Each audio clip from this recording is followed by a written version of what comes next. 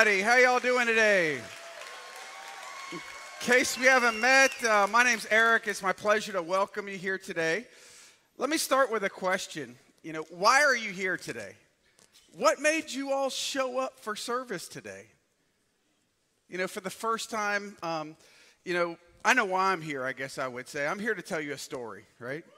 And it's a story that for the first 22 years of my life, I don't know that I believed. It's a story that on the surface seems so outrageous that it would be hard to believe some of the claims that I'm going to share with you today. It's not a story about the Easter Bunny. It's not a story about egg hunts. And it reminded me of the first time that I showed up in church. So for the first 22 years of my life, I never showed up at church. It wasn't something that Mary Jo or I really did. But at the invitation of her mother that day, we ended up showing up to church. But let me tell you something. We didn't show up to her mom's church. So this is to give you a little bit of history about what I was like at that particular stage of my life. So her mom invites us to church. So we're kind of evil. So instead of going to her mom's church, we go to another church, right? Now, remind you, I've never been to church, right? Like, we'd never been to church. So we did it to kind of spite her. So I ask you, why are you here today? Maybe somebody drug you here today. Maybe you're here today because you're avoiding some other family members who are going to another church. I don't know why you're here today. But I'm here to tell you a story.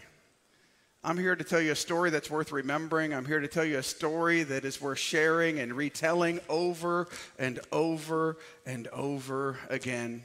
Would you pray with me? Lord, we thank you. We praise you.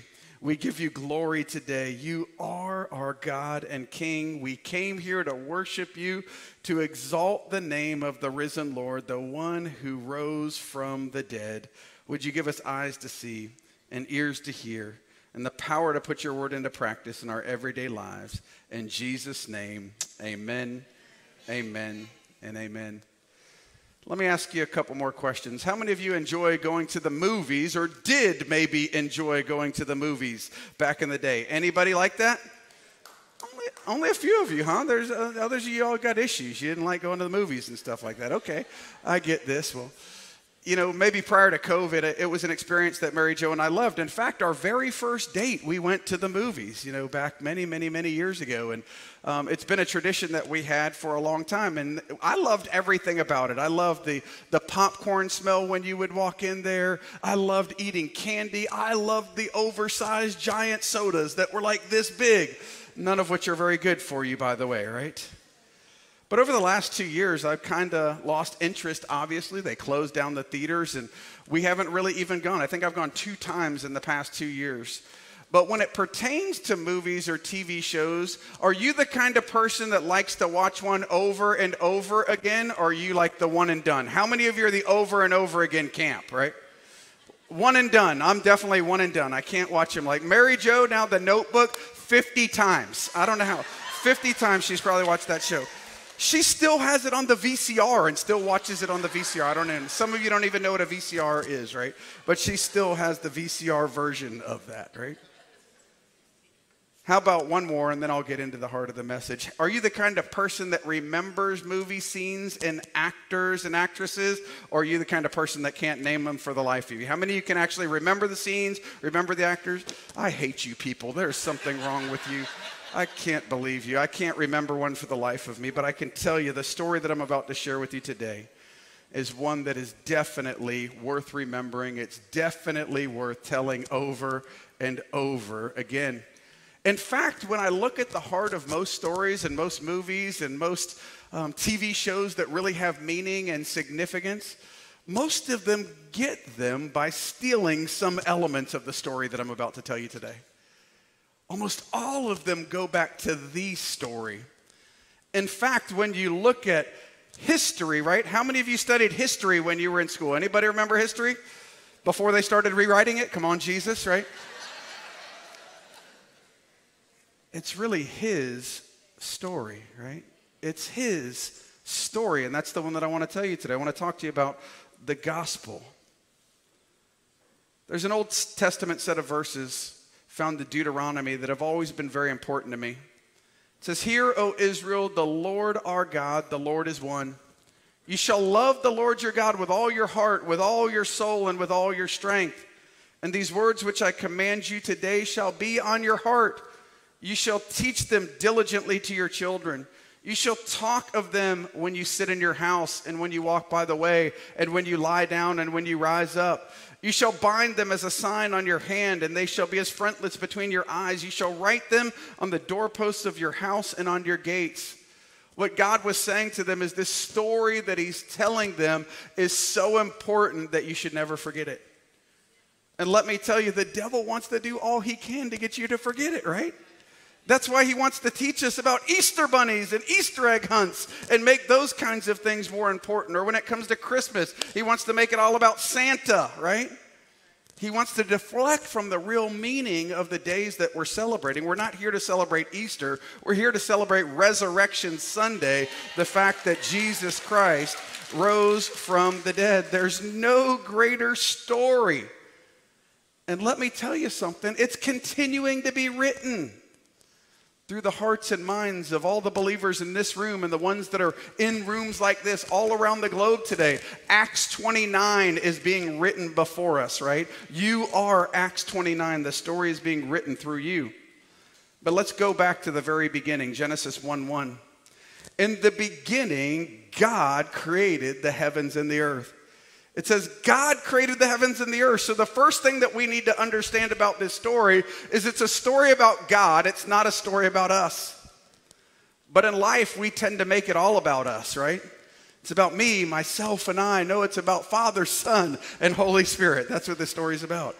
It's about the one who slung the stars into the sky. You know, this morning, Mary Jo and I were driving in. We pull out, we get onto the street, and it couldn't be more picturesque. The clouds are busting through, and you see the different rays falling right through. That's not something you get to see every day.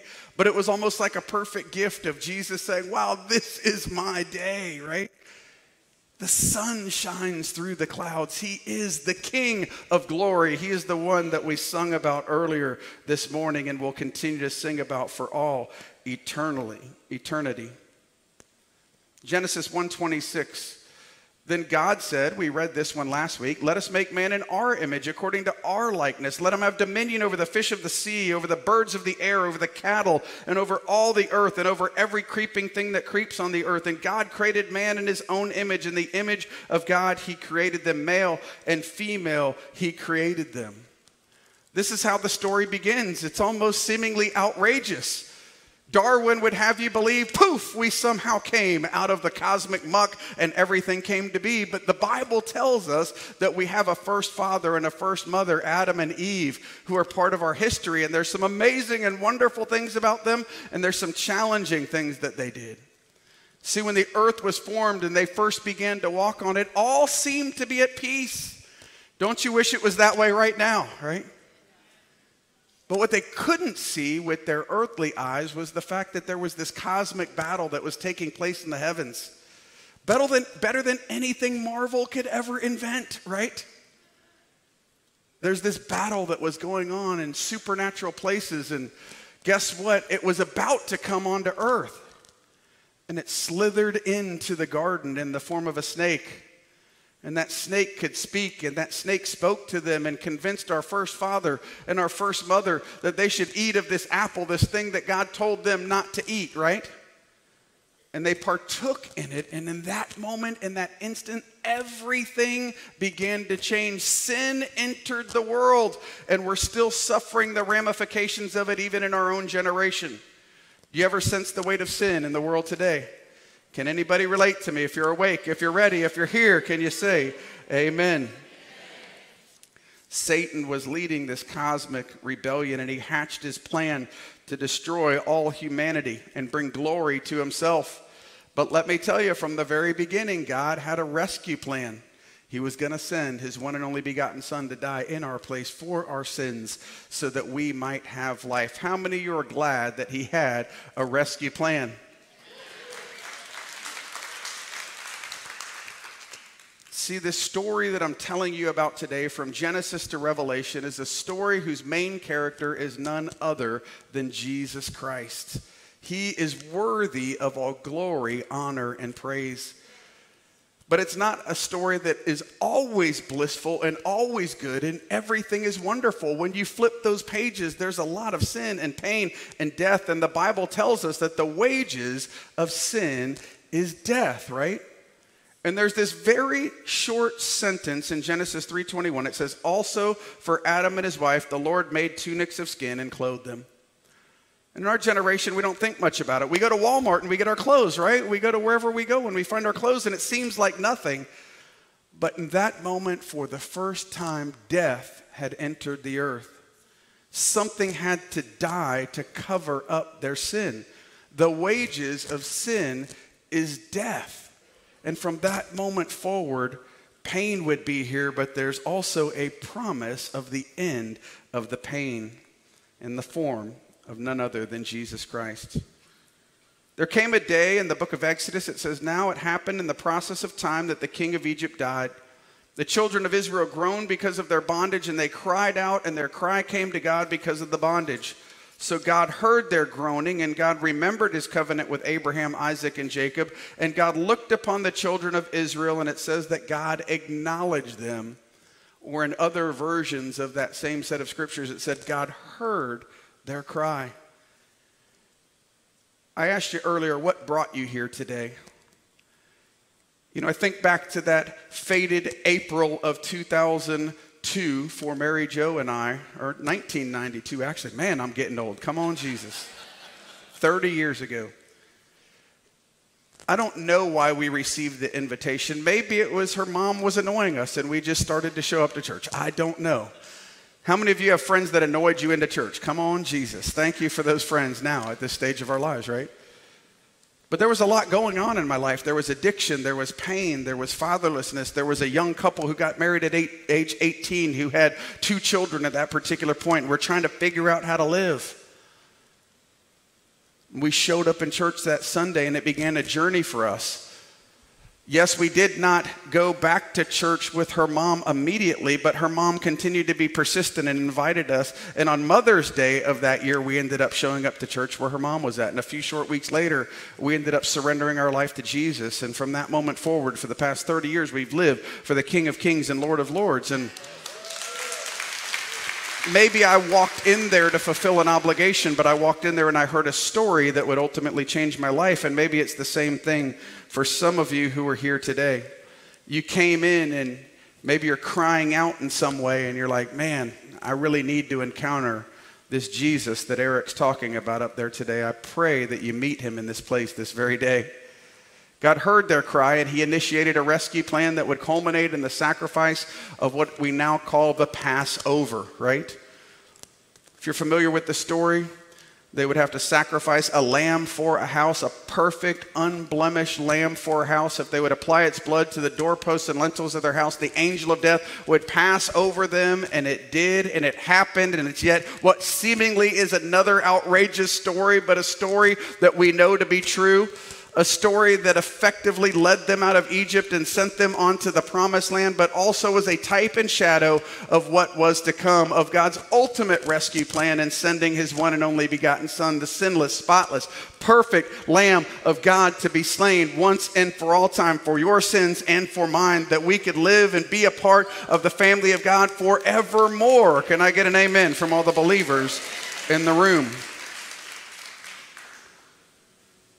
It was a story that God told them to tell over and over and over again. In Exodus 12, it says, so this day to you shall be a memorial, and you shall keep it as a feast to the Lord throughout your generations. You shall keep it as a feast, an everlasting ordinance. And Jews to this day, we're celebrating it this very week, this very time where at the end of the Passover, the whole Easter story, the whole Resurrection Sunday story begins.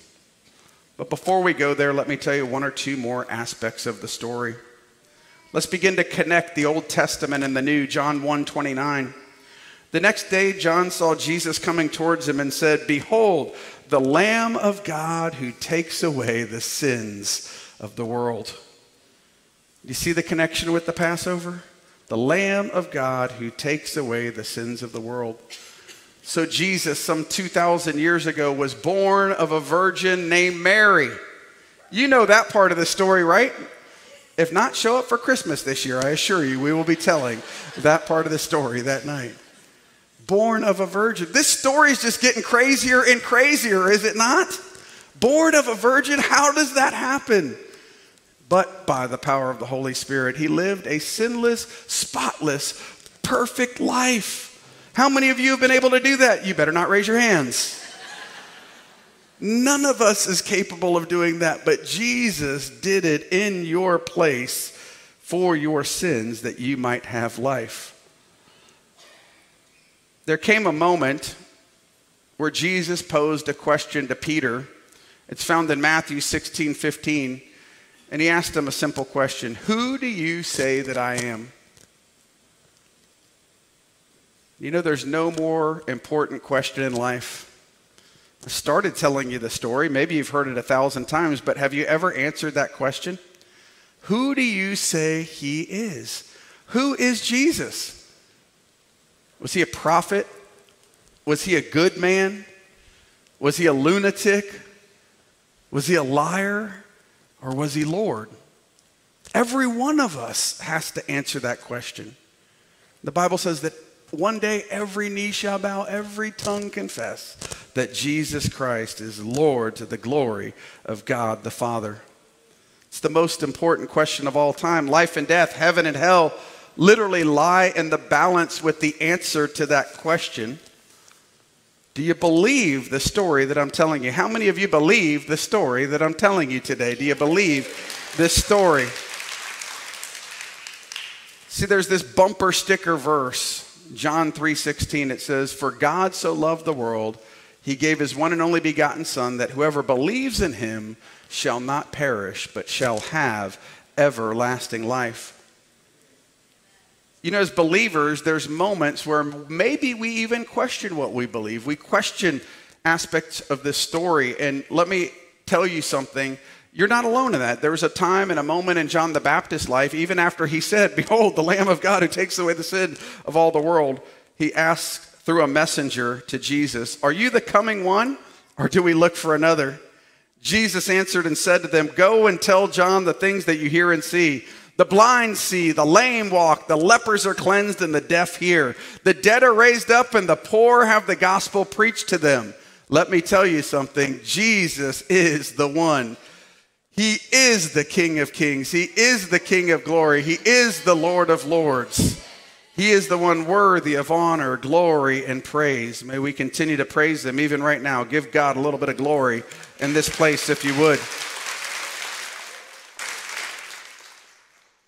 The Bible tells of Jesus' journey to Jerusalem on Palm Sunday. We celebrated that last weekend. He was celebrated with shouts of Hosanna in the highest. Glory to the King of Kings and Lord of Lords.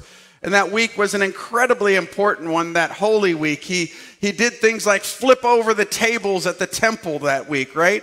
He went and he talked of his death, burial, and resurrection. And some of them weren't ready to receive it at that particular moment, right? But ultimately, he would find himself at a place where he would be betrayed by those that he loved. He would find himself in Gethsemane, right? The place of the skull. The believers that were around him at that particular moment, they would fall asleep. Let me tell you something. We can't be asleep in our generation. There's too much work to do. We need to be wide awake. We need to be about the kingdom and the king's business. And he finds himself there that night.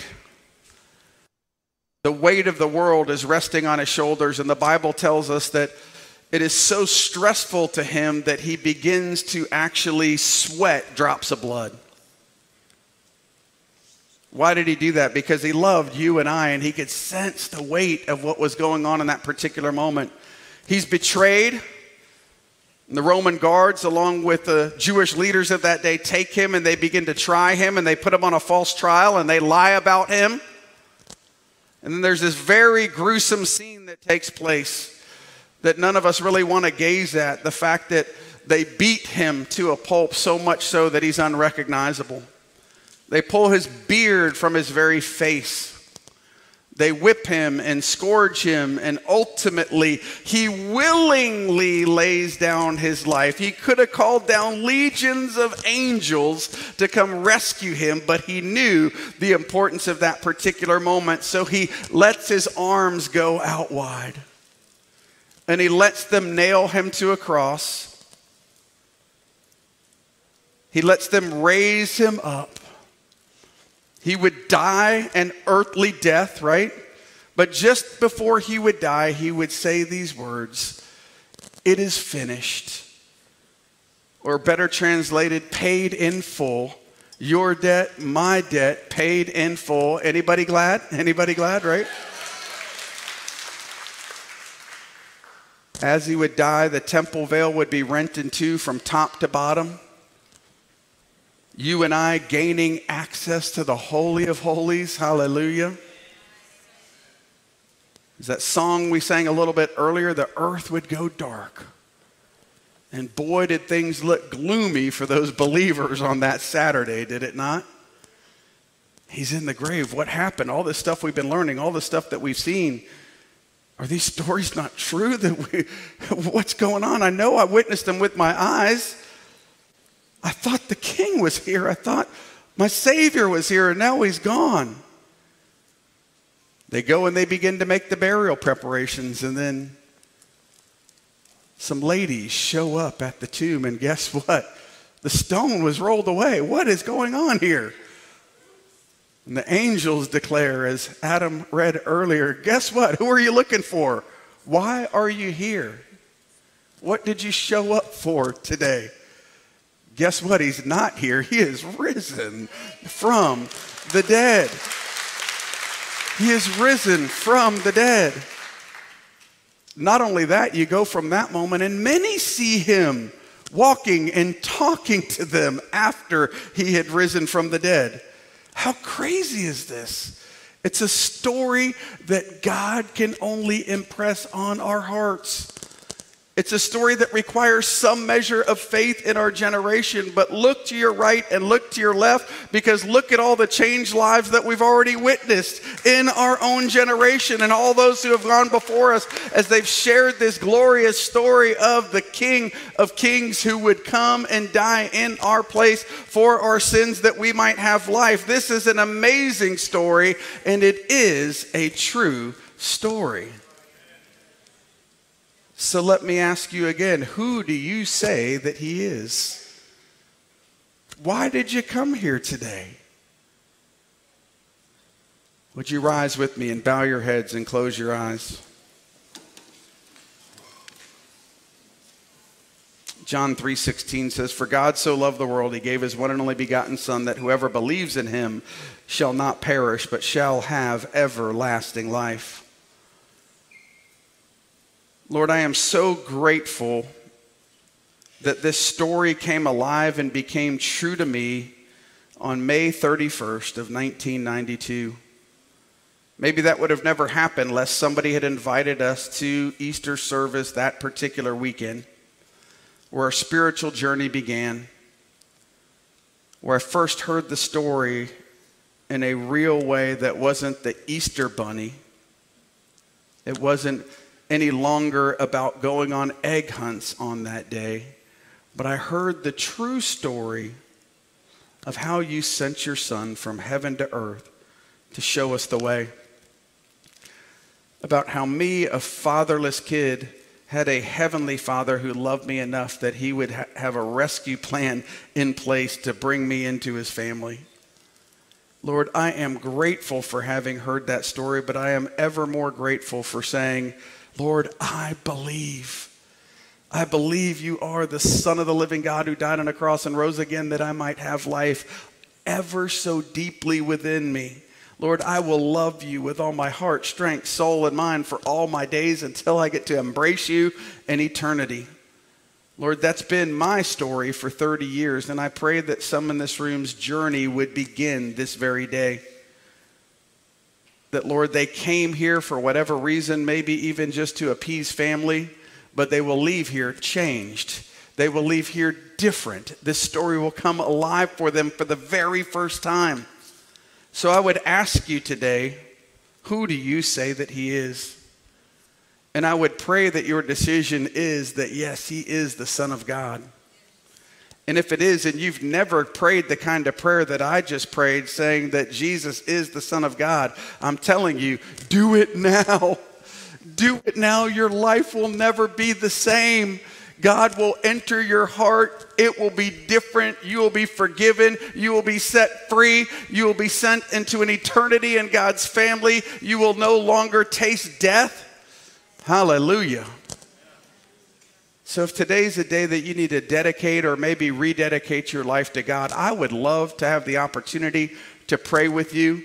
With all heads bowed and all eyes closed, would you do me just one favor? If that's you, would you raise your hand up high so I could see it right where you're at? If that's you today, would you do that right now? I see your hand in the back. Thank you, Lord. Are there others who are here today? Don't miss this opportunity. Don't miss this opportunity. Is there anybody else that I'm missing? If it is, raise your hand up just a little bit higher. I'd love to pray for you right where you're at. I see your hand and yours. Thank you, Father. Thank you for moving on their hearts today. Here's what I want to encourage you. After I pray up here at the front, if you raised your hand, would you come up to the front? We'd like to give you some information to help you start this way of life off in a great way. Maybe you'd also like to come up and get prayer. Our prayer team is up here at the end of the service every single week. They would love to join hands with you and pray and intercede over whatever's going on in your life. They're here for you. That's what the body of Christ does. We love one another. We care for one another. We're there for one another, and we'll pray for you. So, Father, we thank you for this day. We thank you for this opportunity once again to tell and retell the story of this King who came from heaven to earth to show us the way. Jesus, we fully believe with all our heart that you are the King of glory, that you are the Savior of the world. And Father, we can't thank you enough for sending him here to save us. Thank you that your rescue plan is taking full effect, that even in our generation, you're still saving, you're still delivering, you're still healing, you're still setting free. And Father, we thank you in this very moment that people are still raising their hand and saying, I do. I believe that you are the King of Kings and Lord of Lords, and I will commit my life to you this very moment. Will you, by the power of your blood, wash my sins away as far as the east is from the west, Lord God? I welcome and am glad to become a part of your family today, Lord Jesus, and I will spend the rest of my life telling and retelling the story of how you saved me, how you love me, how you came to set me free. Oh, Lord, we can't thank you enough. If you are a believer in this room, give God a little bit of glory right now, this very moment. Thank you, Lord. Thank you for saving us. Thank you for saving us. Father, this is the only story we're telling and retelling. And Lord, would you continue to impress it on our hearts as believers in Jesus Christ, that we would go tell the world about what you have done, that we would truly get to realize our dream of seeing our cities transformed by the power of the gospel for the glory of God in our generation. Lord, we love you. We praise you. We give you glory. Amen, amen, amen. Give Jesus one more big round of applause. He is worthy. He is deserving of all praise.